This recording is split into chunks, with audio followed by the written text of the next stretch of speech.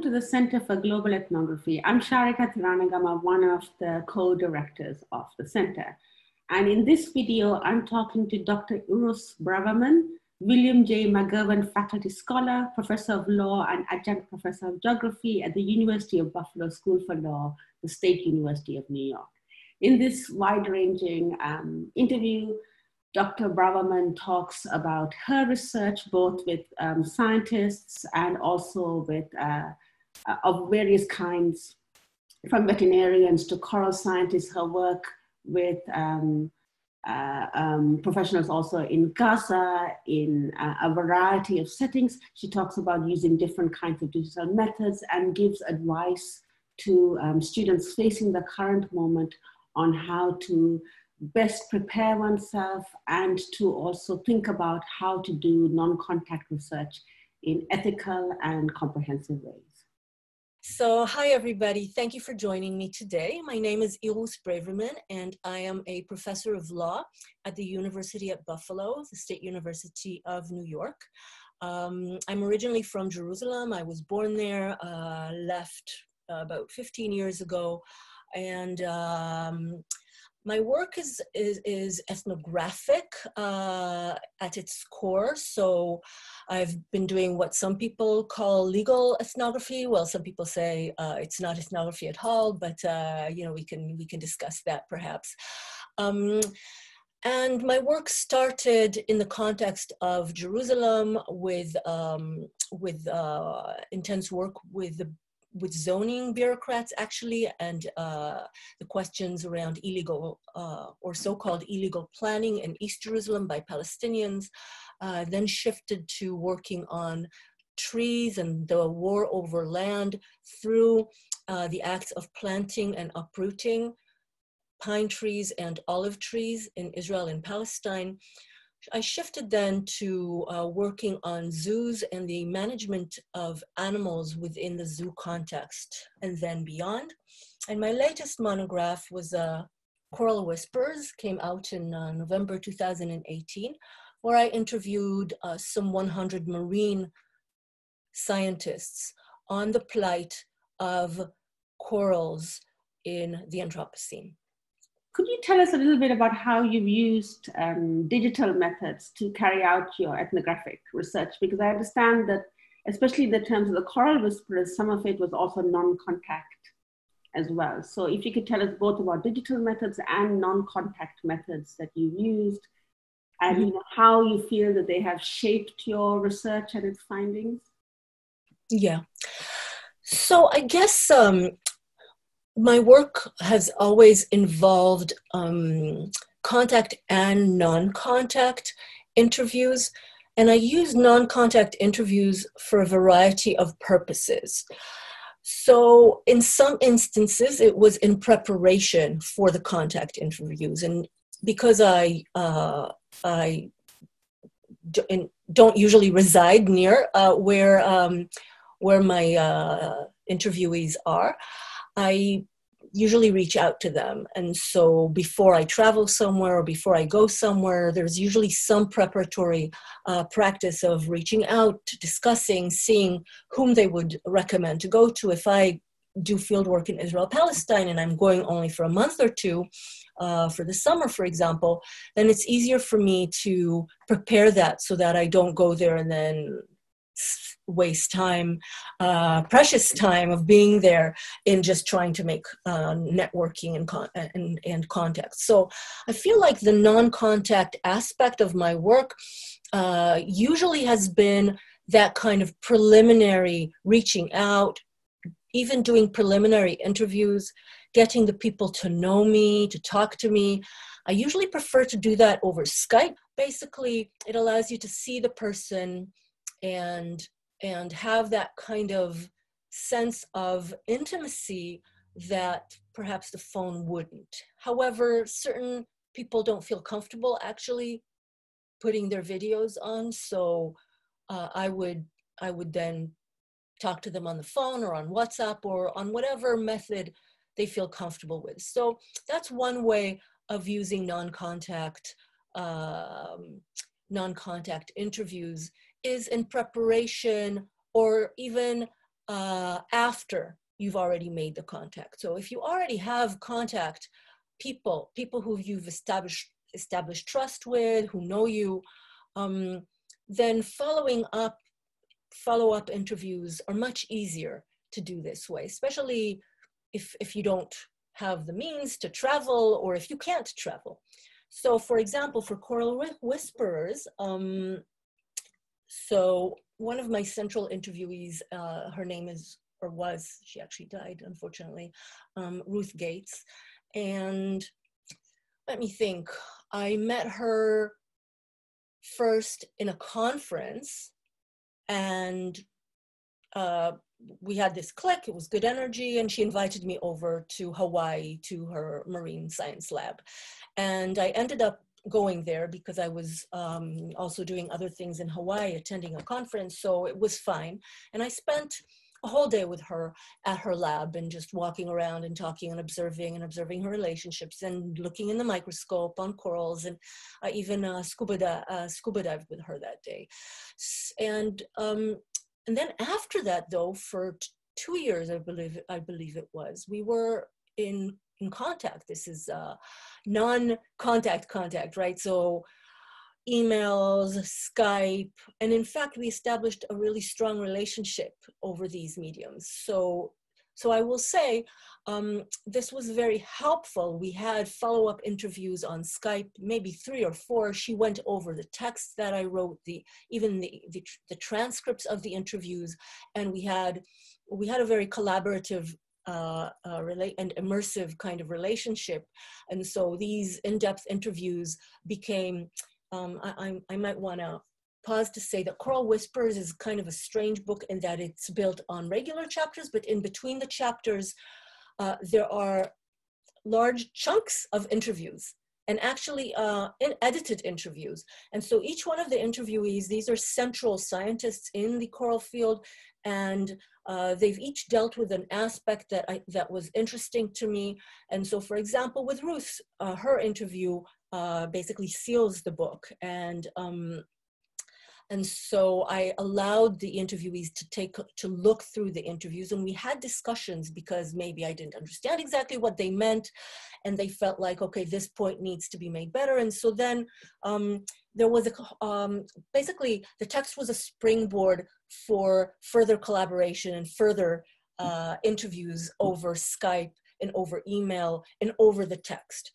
So I want to say, as ethnographers, we have a range of tools that are available to us, right? The same as we do as humans, right? Like if we can't see our parents or we can't see our friends, it's not like necessarily that we're not talking to them anymore, but we find a way to communicate with them a little bit differently now.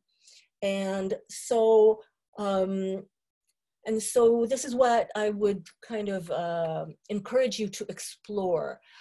Which contacts that you already have can you continue to communicate with through these digital means that we have now, maybe reaching out to new people and seeing whether you can establish trust through other means. For example, reading their work in advance and knowing if they're professional, if you're talking to them about their professional work, right?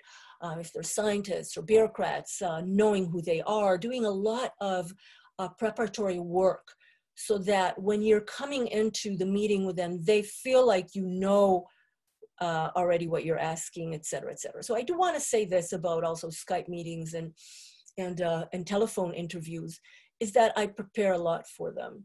I don't just come and like tabula rasa kind of sit, and I have a list of questions, and of course but my interviews are usually semi-structured. So I have the questions, but then I can let go of them and follow the path of where the person wants to lead me. So I've got that kind of freedom. But I do prepare, I do learn a lot about that person. If I have people who I've contacted and who know me in person and that person knows them, and that's quite important to stress that kind of connection, because physical contacts are still important in our world, right? The person, you establish that you know somebody that they know, or that you have read something that they wrote about, or like, I think that's really important for establishing trust. So, can I ask you another question about that, Irus? Because I think it's really interesting that you've also done work in Gaza. So, in that sense, how do you find digital and also non-contact methods working in highly politically charged or very contested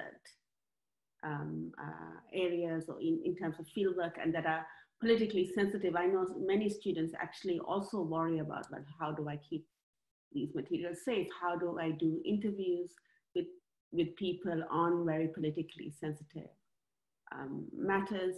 And do you think that there are, could you tell us a little bit both about the opportunities and also some of the constraints? Yeah. Okay, so Gaza is a different story, because Gaza has been under siege since 2006, more or less. And as an Israeli or former Israeli ethnographer, and actually as many Westerners, cannot enter Gaza at all. So in fact, when I decided to work on Gaza, it was clear that this is not going to be a contact kind of work. It was just impossible. Now, my point of entry into Gaza was that I was trying to examine captivity, right? Captivity was an interesting question for me. What constitutes captivity? And usually, because of my work on zoos, I've been working on animals in captivity. So I was interested in the interconnections between human-animal captivity in Gaza, right? So as Noam Chomsky famously said about Gaza, Gaza is the largest prison, open-air prison in the world. And I was interested in that. It seemed to me that the zoo animals in Gaza have more freedom than the Palestinian humans living in Gaza. For example, if there's a zoo animal who is sick, the case that I discussed with some lion, then Israel would allow it in, whereas a Palestinian who's sick, in most cases, would have a much harder time. And so I was interested in the dehumanization of humans in Gaza, and in the or animalization of humans in Gaza, and of the humanization of the animals, and so I wanted to talk to zoo directors. I found the founder of the Gaza Zoo, and we began a relationship over Skype. We would interview, sometimes I would hear the bombing, because this was in 2014 when I decided to work on Gaza. I was outraged by the bombing of Israel over Gaza during the summer of 2014, and I wanted to write something about it. There was no way I was going to get in there. And so I worked with Dr. Shawa, who was vet and the director, the founder and the director of the Gaza Zoo, and we were documenting basically what was happening, how many of his chicken were killed in the bombings, how many of the zoo animals, how they managed to feed them or not feed them, how they feel not being able to access their animals, how they feel in comparison to their animals, the fact that the animals can get away, but they can't. So those were questions that were interesting to me. And Dr. Shawa and I were in touch for a few years, and that was the basis for an article that came out finally, I think, in Cultural Critique. So just to say, in Gaza, there was really no other choice. So I never met Dr. Shawa in person, and I probably will never be able to meet him, unfortunately. And so, actually, interestingly, when the COVID outbreak started, the Gazans were saying, well, finally, the world can understand our situation. Finally, everybody is in our situation. Everybody is under quarantine and they can't move around, et cetera, et cetera. And so I've been attending Zoom conferences from Gaza with medical professionals and social workers discussing it. In fact, it feels almost like Gaza is more open now because of this ability of people to and their willingness to be sitting in front of screens and communicating that way. So so there are some opportunities around that, connecting with groups. People are more willing to be connecting through screens now than they probably would have. I've got a project going on in Israel, Palestine now around the management of national parks and nature reserves. This is something I've been working on for many years, and every time I go, it's been probably already a decade that I'm going back and forth around this project. And I'm just on the verge of finishing it. I just needed one more visit. And I was very upset to find out that now I can't go. And so I'm actually wondering what to do about it.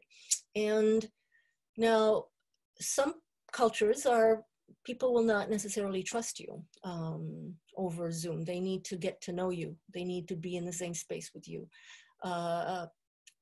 In those instances, I think that one might want to consider changing the course of their field work.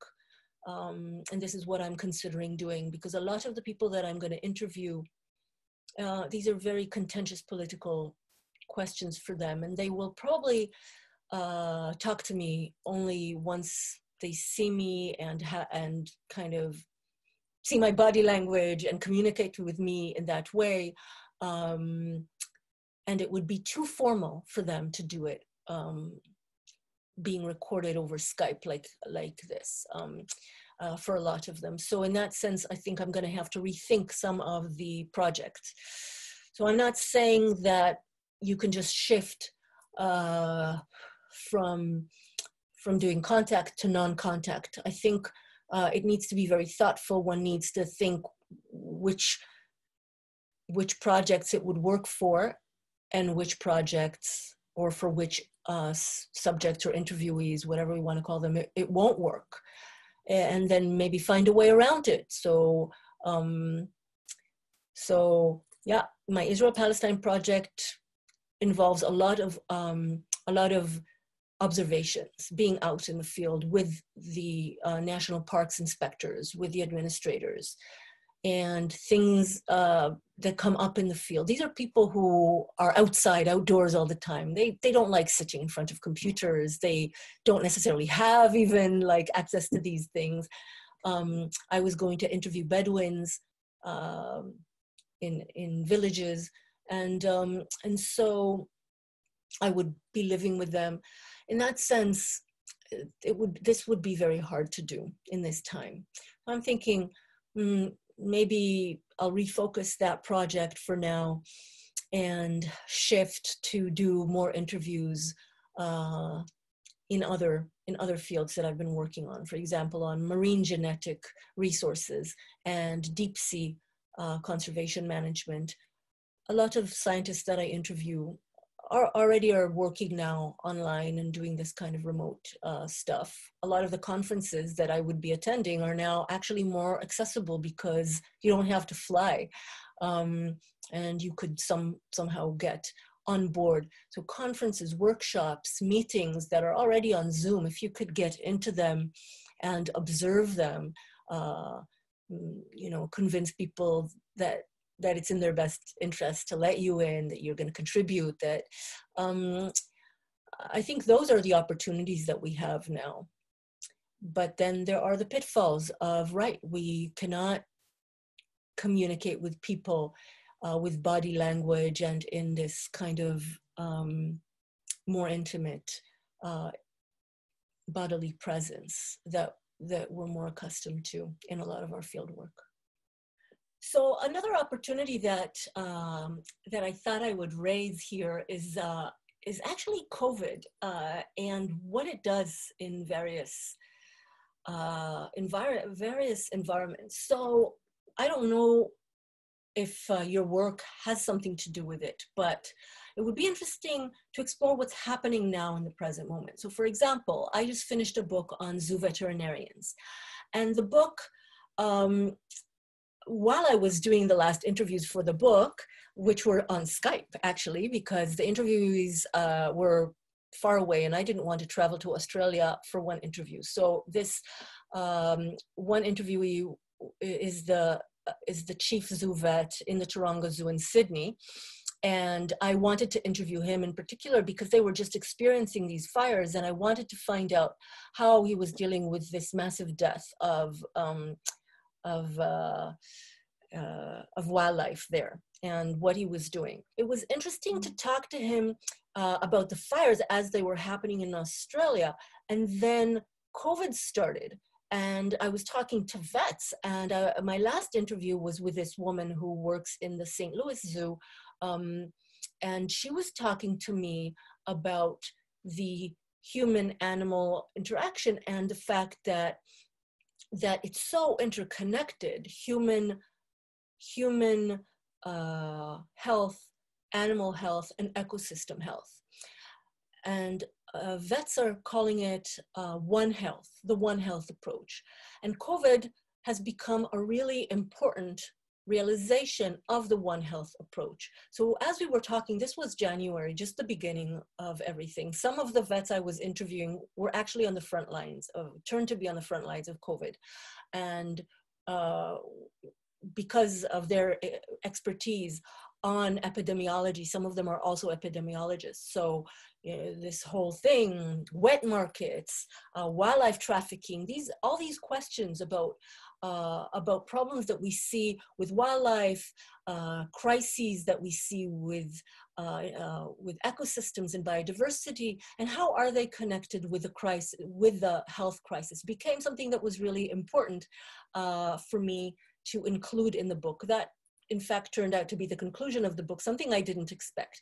The fact that I was able to do these interviews around the world without having to travel, without having to prepare, that I was flexible to do that.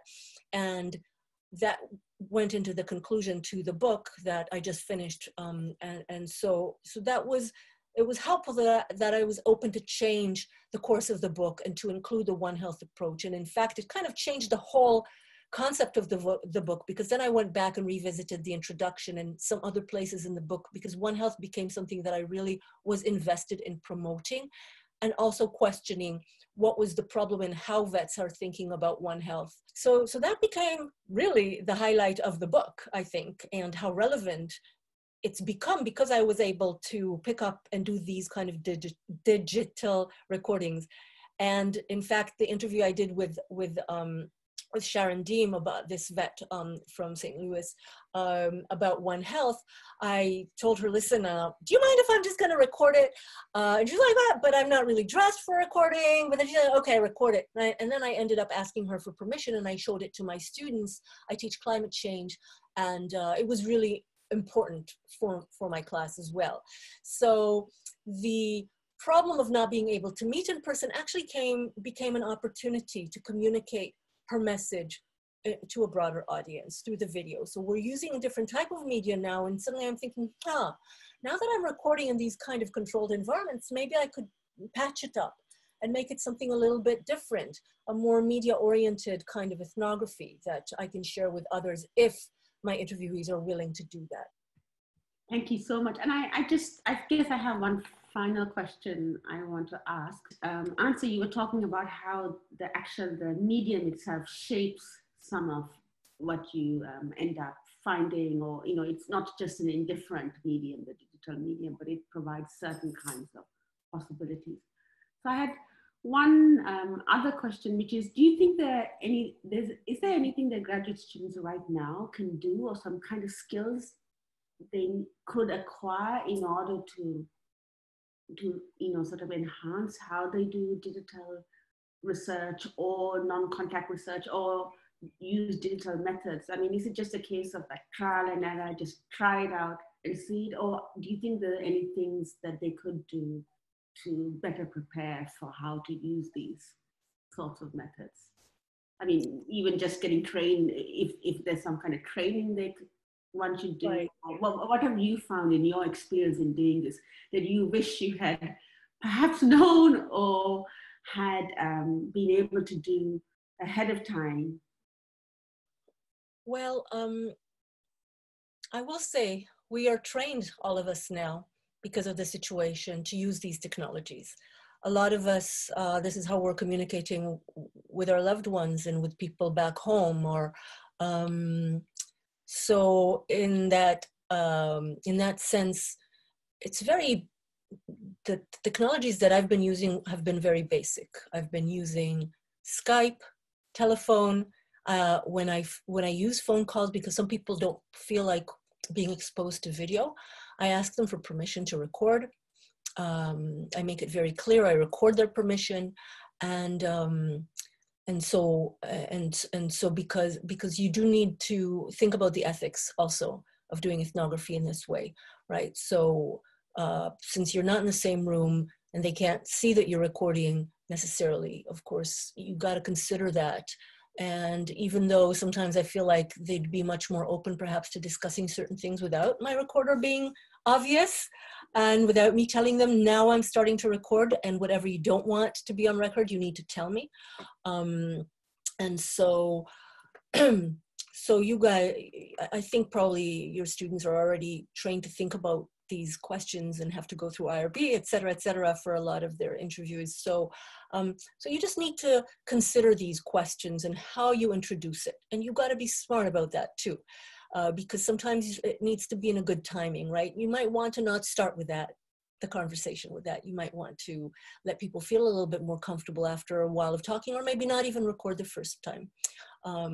So maybe ask if you can take notes or things like that.